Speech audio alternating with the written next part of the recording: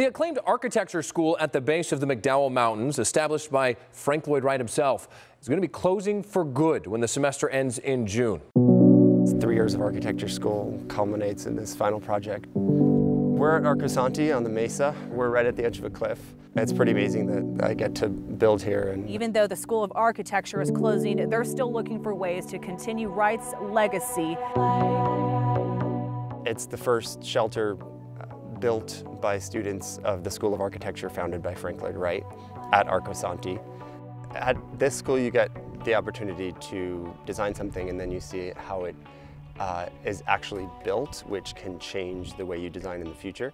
In Arizona we live in shelters created by students of Frank Lloyd Wright in the past who came to work for him and live with him in the desert, and there was no place for them to live, so they had to create their own housing.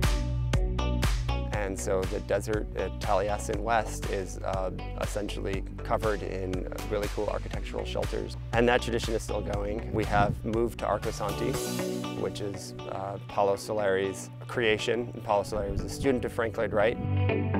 My thesis is people should be living in buildings that more closely reflect their organic nature, more curves, more continuous surface. BIOPOD 01 is meant to be the first in a series. So the shape is freeform, more expressive, more playful even.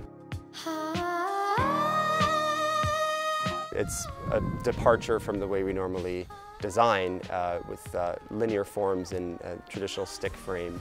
I'm building the structure here sort of as a sculpture in line with Paolo Soleri's work, but also with certain principles that Frank Lloyd Wright used. Frank Lloyd Wright had a design style that he called compression and release. So the idea is force the user to move their body, maybe making the ceiling only 6 feet tall as opposed to 8 feet. Have them sort of feel like they're compressing the body, moving through a tight space like a tunnel.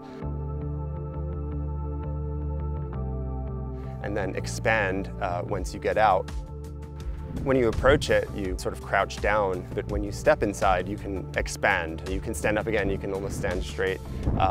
And then when you enter the sleeping pod, you crawl into that space, sort of like a cave.